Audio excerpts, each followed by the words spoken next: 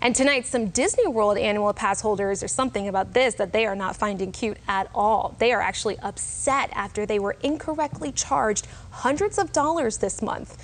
Greg Fox explains what the company is doing to fix that mix-up. Just 1 week before Disney is set to reopen 2 of its parks and its big ticket rides, a lot of local annual pass holders feel like they're being taken for a ride when it comes to their accounts. I noticed that I had an overdraft on my account. Jacob Metz tells me he was charged 4 months for he and his fiance's passes to the tune of $330. The move came after Disney announced in April it was suspending monthly pass holder payments until after the parks reopened. We're really upset. I mean, because we've been pass holders loyally for around 5 years, and it just seems like it's a diminishing product more and more. We're just very frustrated. And when he called Disney, he got the same message I did. We are currently experiencing technical difficulties. Please try your call again later.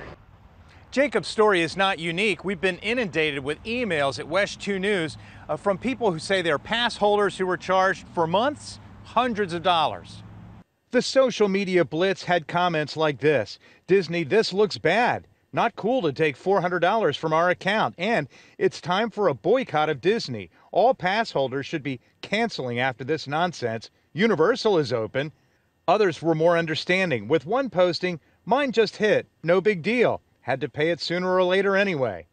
A Disney spokesperson tells West 2 News pass holders on the monthly payment program were incorrectly charged today.